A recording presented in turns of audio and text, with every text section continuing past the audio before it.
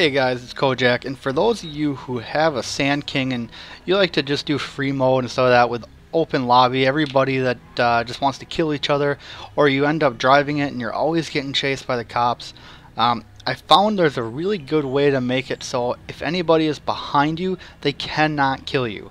Now, me and my buddy are here, and he's got the Sandking. I don't own one, so we grabbed his. We'll use his for the demonstration. But right now, as it sits, I can shoot out the back window of the Sandking.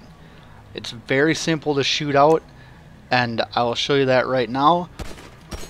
There you go. It just shot right out, and I could shoot him if I wanted to, no problem. So he's going to go into customs and put the piece on that we need to make it so you cannot shoot out the back window. It's bulletproof. Everything on the back of the car is bulletproof. I cannot shoot him. I cannot shoot out the window, and we'll show you that when he comes back out.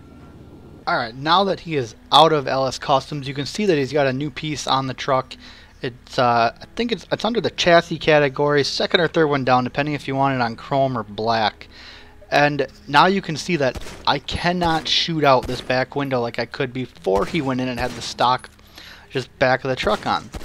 So I cannot shoot him, I cannot shoot out the window, and it's simple as that. So if you are sick of people shooting you in the back, and even though the Sandking's a little bit slower, now you can drive that, ram people out of the way, and still be protected. So I hope that helped you guys out, and maybe you'll stay alive a little bit longer in online mode for GTA. But I'm Kojak, and I will talk to you guys later.